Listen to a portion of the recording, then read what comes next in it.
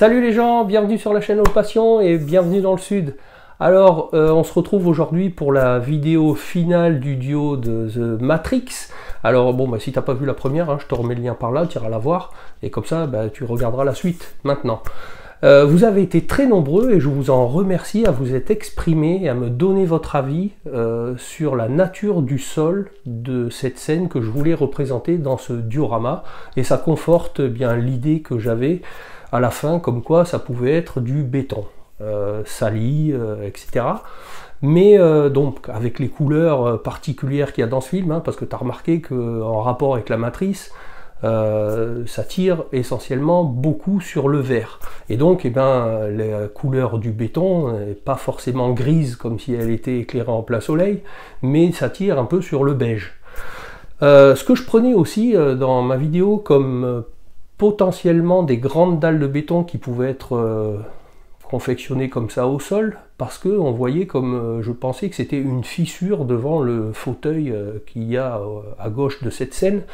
Et je remercie Steph qui m'a contacté via Instagram pour m'envoyer des screenshots, parce qu'il a le film en 4K, pour me rendre compte que ce que je prenais pour une fissure, c'était ni plus ni moins que le bord d'un tapis, une carpette qu'il y a sous le fauteuil de Morpheus. Alors tiens, je te mets des images, tu pourras voir par toi-même aussi que ce tapis de couleur bordeaux a une bande périphérique qui tire aussi sur le beige, on va dire, et donc qui se fondait un peu dans le décor avec le sol par lui-même. Et donc en visuel rapide, quand tu vois le film, on pourrait croire que c'est une fissure dans le béton, et en fait c'est le bord de la carpette, enfin du tapis. Donc ce tapis, je l'ai aussi confectionné, je vais te montrer tout ça en images. Je te ferai aussi un petit visuel 360 des figurines que je vais exposer dans ce diorama, comme ça tu pourras te rendre compte de la qualité de près un peu de toutes ces figurines. Et puis je te montrerai le rendu final. Allez, c'est parti.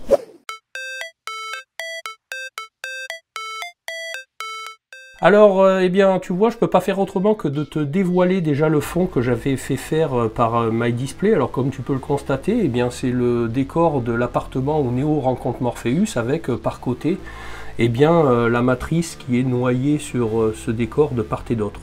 Alors, pour préparer le sol que je dois réaliser, je commence par effectuer un patron avec du papier craft que tu m'as déjà vu utiliser pour protéger mon plan de travail lorsque je peins mes figurines.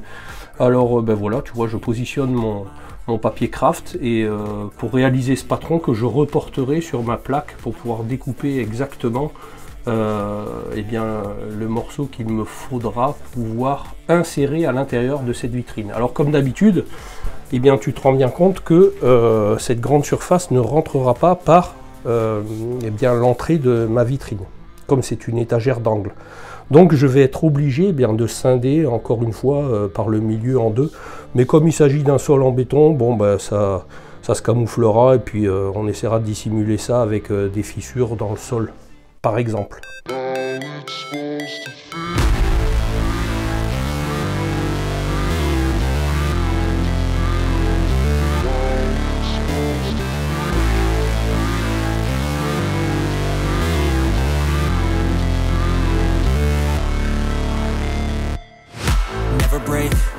Fight, never quit, do it right, play the game, win it life, have no shame, there's no time, feel the pain, live the grind.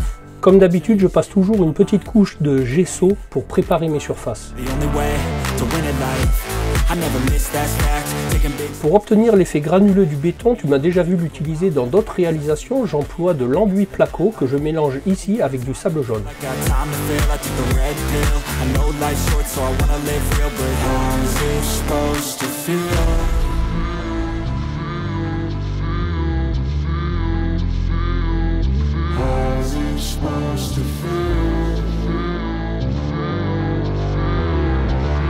J'essaie d'obtenir un mélange le plus onctueux possible pour pouvoir l'étaler facilement avec une spatule sur ma surface.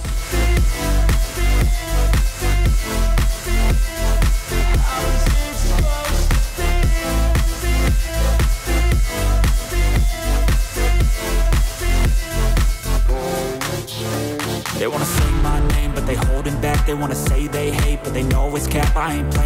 Pour cette première phase de peinture, je vais d'abord réaliser un mélange de gris que je vais passer sur tout l'ensemble de ma surface et puis ensuite je te détaille toutes les étapes de peinture.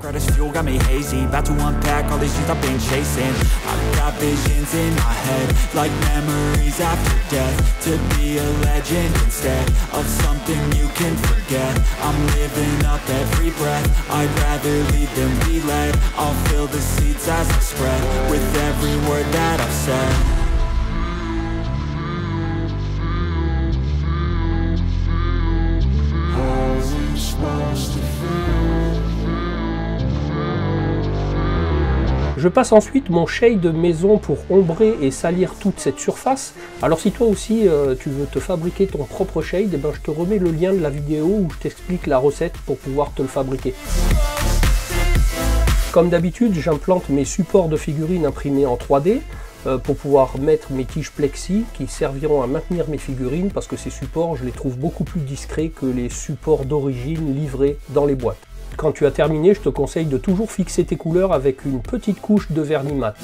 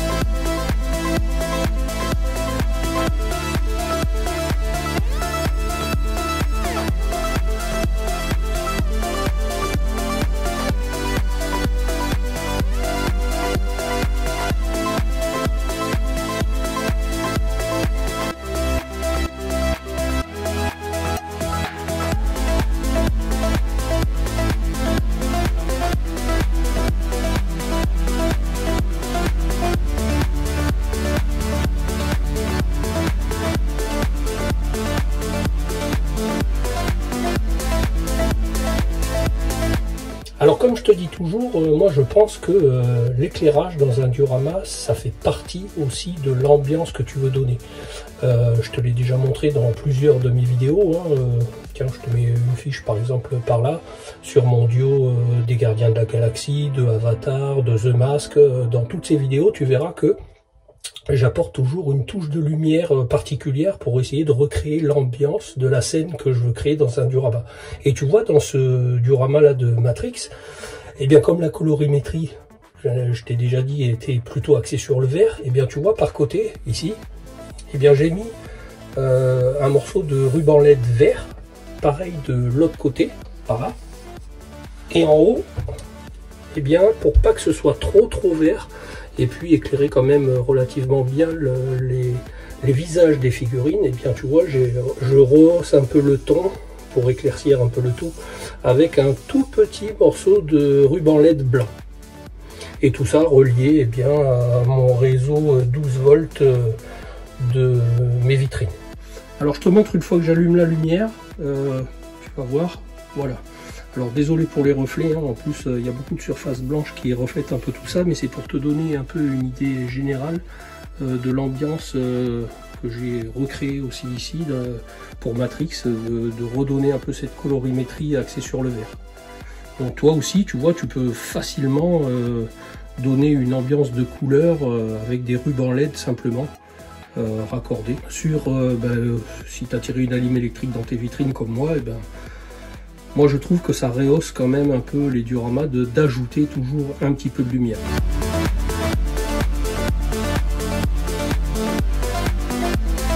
Alors comme promis, maintenant je te propose de te montrer un petit visuel 360 de chacune des 3 figurines. Alors je te rappelle, la première c'est la figurine de Neo de chez Hottoys, hein, c'est la MMS 466.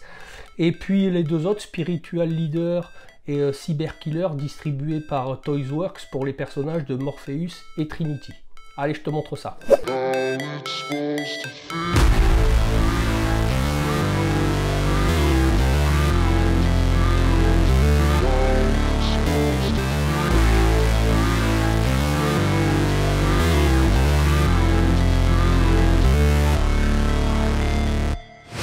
Never break, always fight, never quit, do it right, play the game, win it life, have no shame, there's no time, feel the pain, live the grind, I could change, in my mind, pick a lane, commit and climb, the only way to win it life. I never miss, that's fact, taking big swings, bitch, hand me the bat, put me in the ring, you'll go out in a bag, cause I sing what I mean and I bring it to the mad light. Ain't got time to kill, I got time to feel, I took the red pill, I know life's short so I wanna live real, but how's it supposed to feel?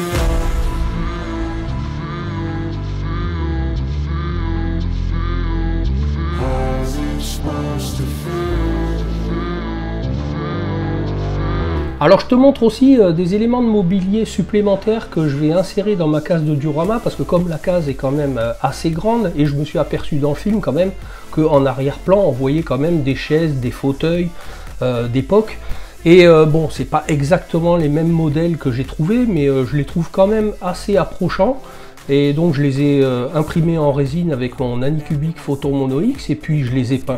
Bah écoute, tu me diras ce que tu en penses dans les commentaires. Et bien maintenant je mets tout en place dans la vitrine et je te montre le résultat du diorama.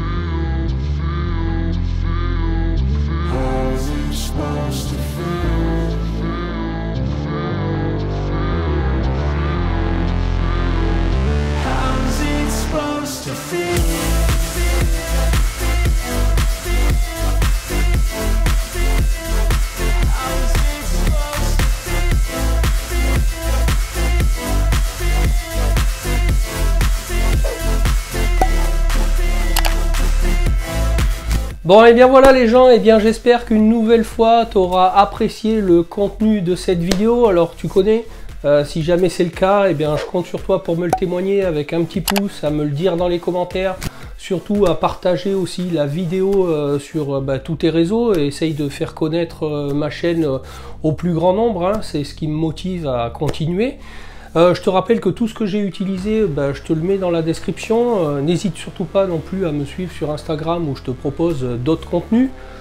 Je te rappelle que si tu découvres la chaîne par hasard et que tu n'es toujours pas abonné, je t'invite à le faire. Et puis surtout d'activer la cloche avec toutes les notifs pour pas manquer la sortie de mes prochaines vidéos. Tu peux toujours aussi aller voir les anciennes. Tu pourras trouver ça enrichissant et divertissant, instructif. Et puis moi je te dis à bientôt pour une prochaine vidéo. Salut les gens! With the grind, I could change in my mind, pick a lane, commit and climb.